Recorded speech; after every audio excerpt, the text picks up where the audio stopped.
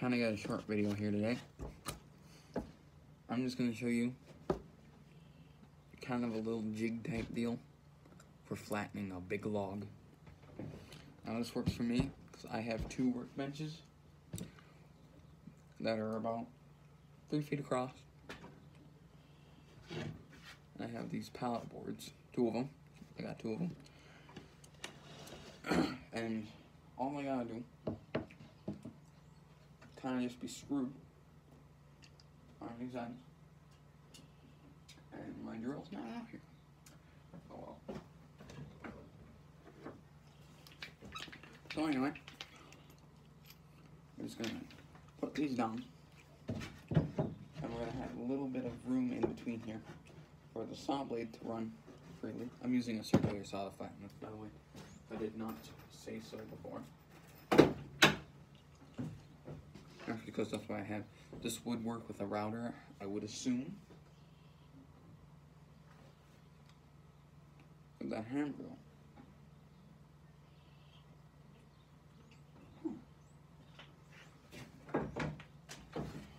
Oh well. That was only my favorite hammer.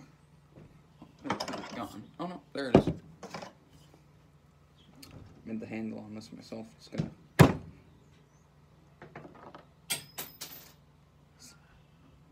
hit my thumb with a hammer. Shed a small tear. Oh. And be done with it. Let's see. Should have been a little more prepared for this. Helps if you clamp it down, especially when using a hand drill. Clamp this to the bench here.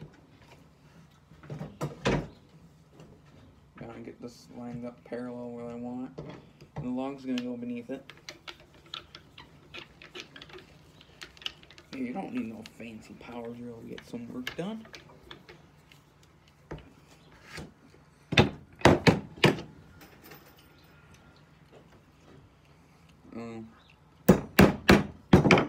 I probably don't live in the 18th century.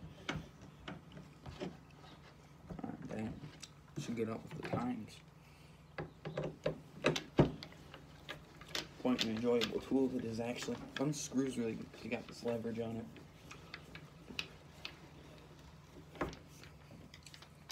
This is called a bit brace, by the way. I call them cartoon drills because these are always the hand drills that cartoon characters have.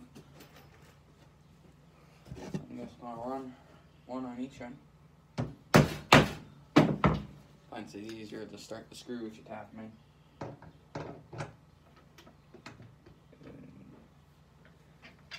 One.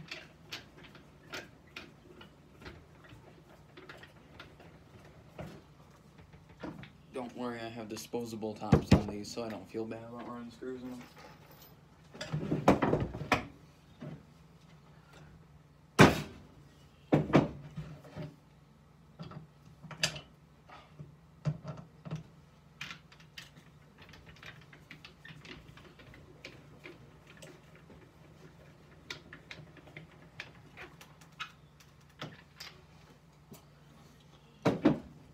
And that's basically it. So this works with a router, a circular saw.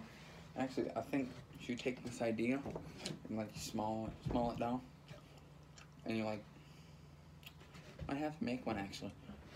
But you can make like a saw where you can make repeated cuts. That's a circular saw, almost like a chop saw, but not a chop saw, you know. Oh yeah. Those are good and secure. Now, if you're using a circular saw, your log might have to be like set up on a stand type deal to adjust the height. You know? Of mine, I will have to. But when you set it up, you want the circular saw's maximum depth after it falls through the slot to be just a little bit after your final cut line. That way you can just work down to it.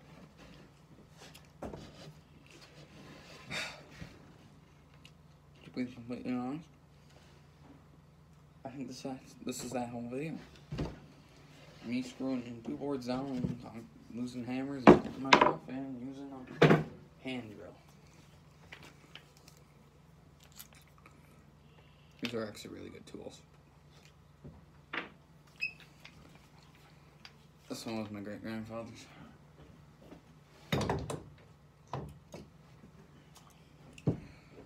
So, very simple flattening jig. Just go right across here. It's not too much in the way. I'll be able to just circular saw, tap the log over. Should work perfect. I might get a shot at 1 or 2 shots of me using it. I'll have to move everything around first. So, yeah. Okay. So, here's the thing. Here's the 170-pound log that I dragged from my garage, which is a little ways over there, around the trailer, past the truck, up there's about a 2-foot drop there. Through across the floor, into here, and then I propped it up on 4 blocks. Just so I can flatten the top of it. Now you can see I got it set fairly high there. This is where it landed, which is more than enough for my circular saw to cut through roughly. Get a rough flatten it. Here's where I want the final depth to be, just about. So, after moving this log, I figured, hey, it's a pretty good thing that I can move these bars supporting the saw instead, because this log is way too heavy to move. Like, way too heavy. I got 2 extra blocks here, so I can raise it up about 1.5 inches each side as I go along. So, now I suppose I get going. Got a brand new battery in the saw. After all, why not start? If you have a chainsaw, you can cut it straight. I didn't have a chainsaw, and I had to cut like about 2 feet of material off. And it actually came off into like a Y type deal. And I literally had to chop it out with this tool. This one right here. Literally chopped most of it out. This I was able to cut with the circular saw. That's why it's kind of straight. But after this point, it wasn't working at all. And I had to chop like to literally about here. And there's about here on this side, right, because it broke to a Y in the middle.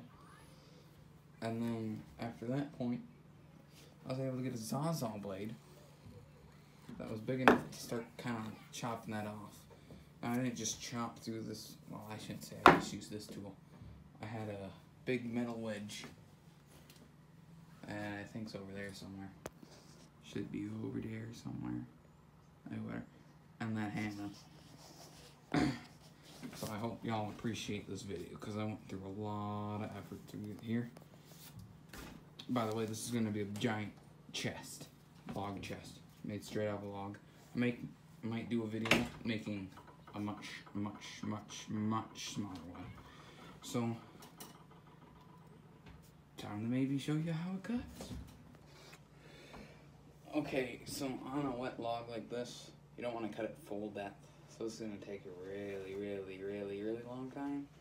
I might have to do something about maybe bring it down to more of an edge there. But basically, how this works is I'll run my circular saw across there a couple of times.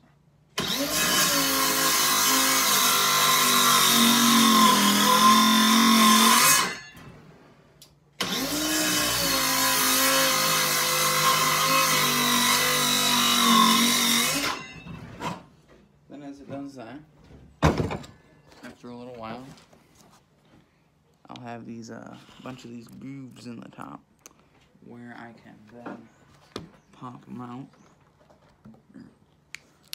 Yeah, like that.